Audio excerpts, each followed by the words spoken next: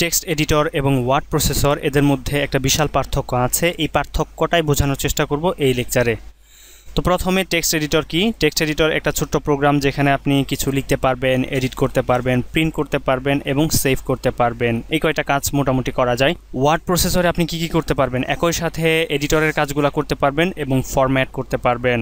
এইভাবে আমি যদি সারাদিন ভকর ভকর করি আপনি কিছু বুঝতে পারবেন না যে ওয়ার্ড প্রসেসর এবং টেক্সট এডিটর এদের মধ্যে পার্থক্য কি। এখানে একটা ব্যাঙের চিত্র আপনারা দেখতে পাচ্ছেন, এটা একটা টেক্সট এডিটিং সফটওয়্যারের আইকন এবং নিচে আপনারা যে আইকনের ছবিটা দেখতে পাচ্ছেন এটা আমাদের সবার পরিচিত মাইক্রোসফট ওয়ার্ডের আইকন। তো চলুন আমরা একটু প্র্যাকটিক্যাল দেখি। আপনি এখানে স্টার্ট মেনুতে যাবেন, গিয়ে লিখবেন নোট লেখার সাথে সাথে নোটপ্যাড আসবে, ওপেন করেন। আপনার সামনে যে উইন্ডোজটা ওপেন হলো এটা একটা টেক্সট এডিটিং সফটওয়্যার বা টেক্সট এডিটিং টুল। এখানে আপনি কোনো কিছু লিখতে পারবেন আপনার ইচ্ছা মতো, কিন্তু আপনি এটাকে কালার করতে পারবেন না বা একটা ছোট বড় করতে পারবেন না বা টেবিল দিতে পারবেন না, সেভ করতে পারবেন, এই মোটামুটি কাজ।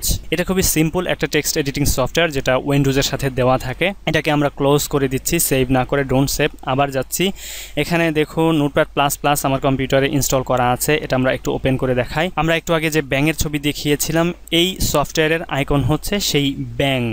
এটা দিয়ে আপনি সাধারণত কোড লিখতে পারবেন। বিভিন্ন যারা ওয়েব ডিজাইন করে, প্রোগ্রাম লেখে, সাধারণত তারা এই টেক্সট এডিটর বা এটাকে কোড এডিটরে বলা হয়, এটা ব্যবহার করে।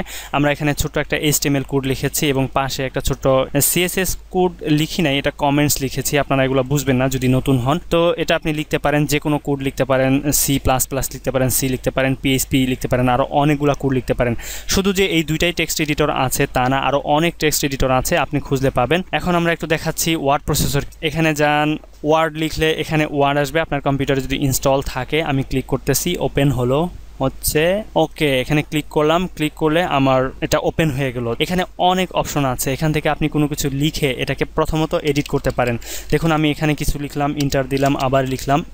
এখন আমি চাচ্ছি এটাকে কালার করব লাল, কি সুন্দর লাল হয়ে গিয়েছে। এটাকে আমি আরও বড় করব, দেখুন কত বড় হয়ে গেছে। তো আমার ইচ্ছা মতো আমি এখানে টেবিল দিতে পারবো, অনেক কিছু করতে পারবো, গুছিয়ে কাজ করতে পারবো। তার মানে যেহেতু এটা একটা ওয়ার্ড প্রসেসিং সফটওয়্যার, এটা দিয়ে আমি ওয়ার্ড প্রসেস করতে পারবো, ওয়ার্ডকে একসাথে এডিট করতে পারবো এবং ফরম্যাট করতে পারবো। আপনি যদি কোনো CV তৈরি করতে চান, কোনো একটা বই লিখতে চান, তাহলে আপনাকে ওয়ার্ড প্রসেসরে কাজ করে প্রিন্ট দিতে হবে।